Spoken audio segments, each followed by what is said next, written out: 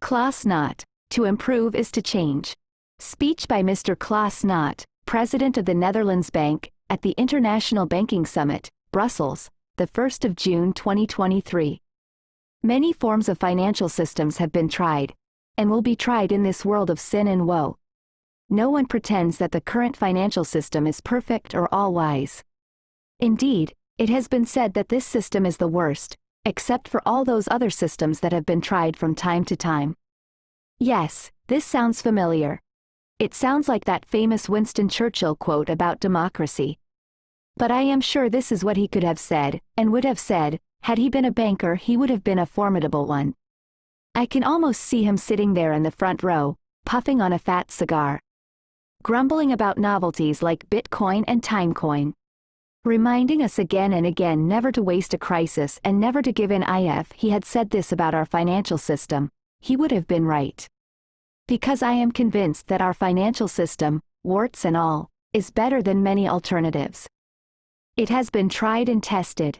By inflation and recession, by bank runs and financial crises, by innovation and incompetence. And we never gave in.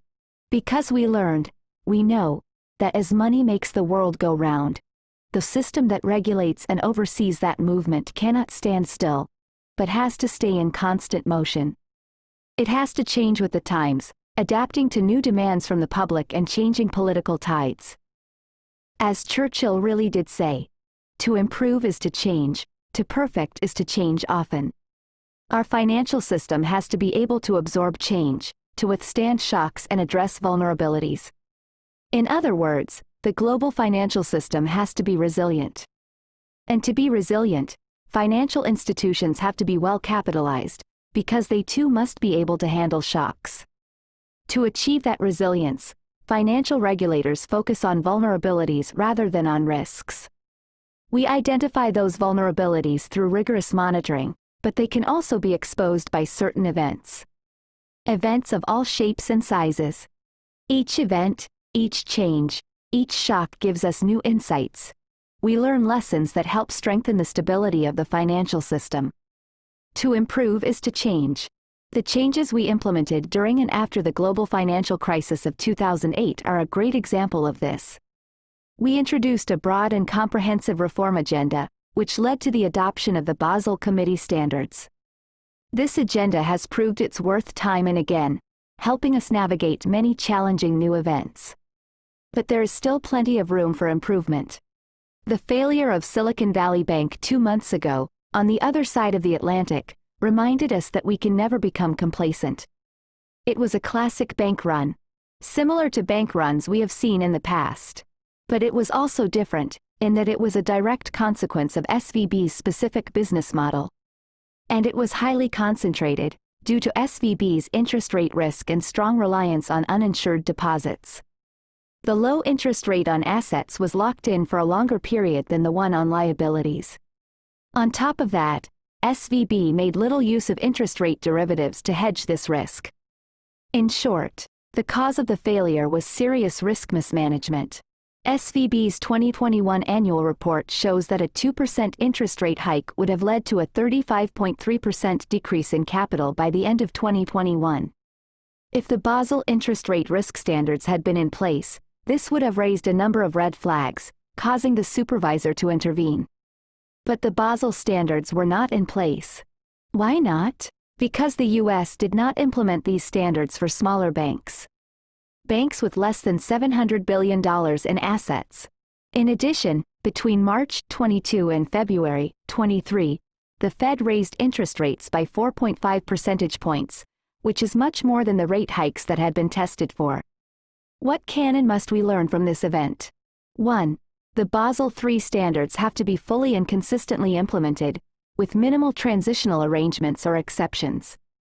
If not, banks may fail to adequately cover certain long-term risks with sufficient capital. 2.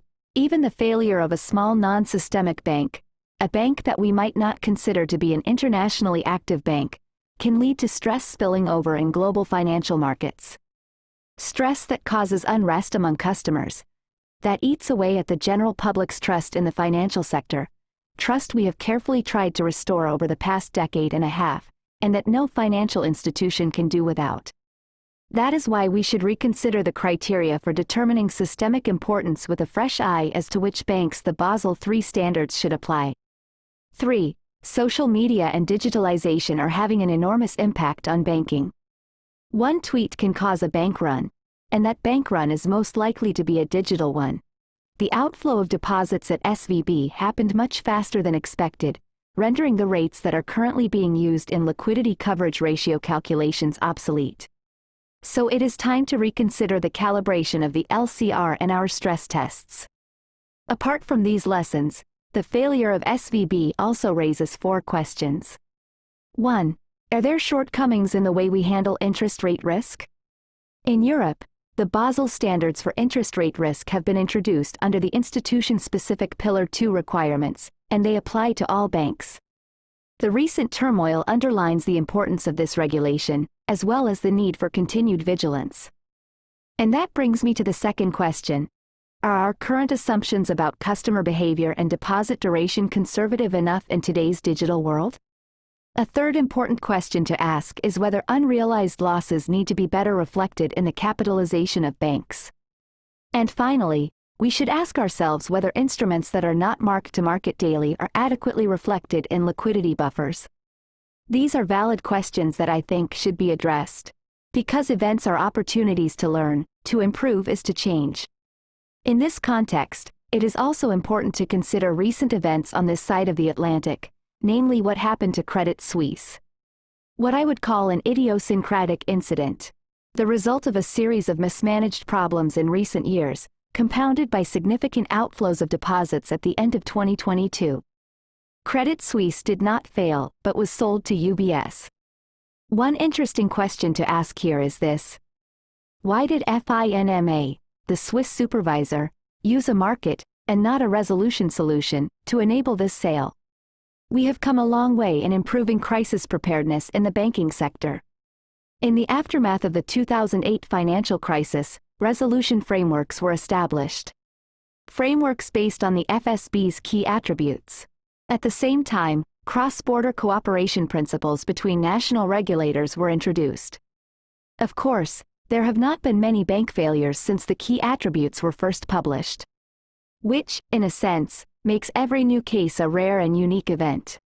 All the more important, then, to draw lessons from what happened to Credit Suisse. That is why the FSB has begun evaluating how the US and Swiss authorities responded to these recent events, to identify lessons learned and shed light on potential obstacles and areas for improvement. The FSB is currently assessing cross-border coordination mechanisms, which we view as a key factor in relation to crisis management. It is essential that these mechanisms are in place so that banks are resolvable not only on paper but also in practice. Another lesson we can learn from both SVB and Credit Suisse is that poor internal controls, risk culture and governance are at the root of other deficiencies in banks. Weak decision-making procedures and the absence of a healthy challenge culture hamper effective governance and strategic steering, which can ultimately lead to a bank failure. Events are opportunities to learn, to improve is to change. This means that we need to remain alert. This obviously goes for supervisors, but also for the banking sector itself. We not only have to keep learning from past events, but we must also think about what might happen in the future, about risks and vulnerabilities that are lurking just around the corner. Consider the rising interest rates, for example. While higher interest rates generally benefit financial institutions, the pace of the recent increases and the adjustments financial markets and institutions need to make as a result are cause for concern. After a period of abundant liquidity, these adjustments can amplify shocks to the system.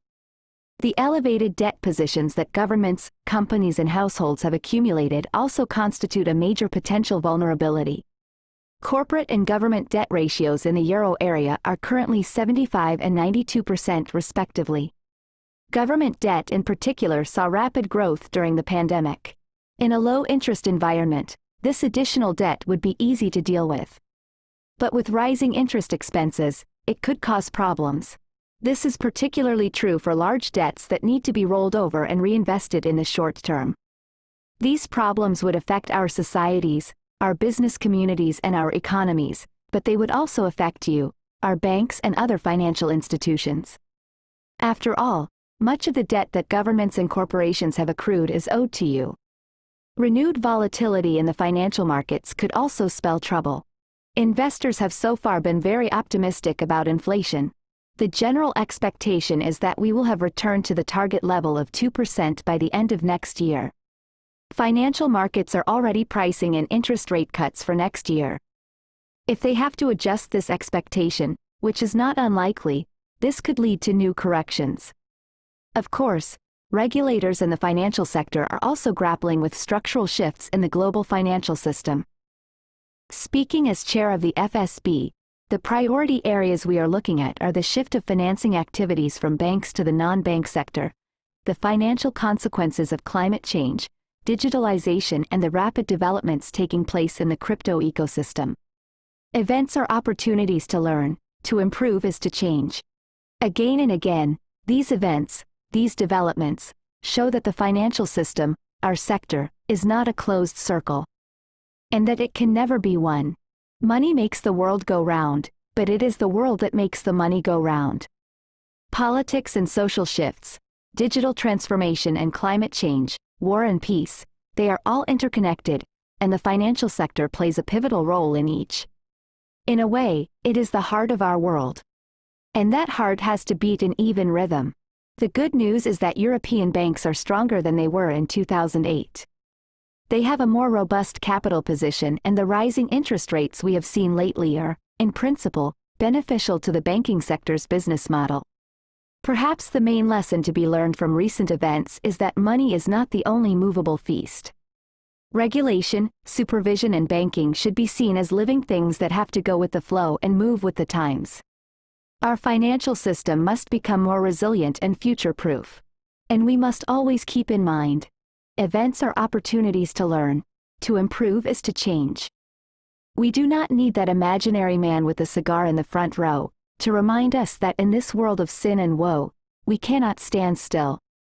So let's heed the advice Churchill gave to his War Office. KPO, keep plodding on.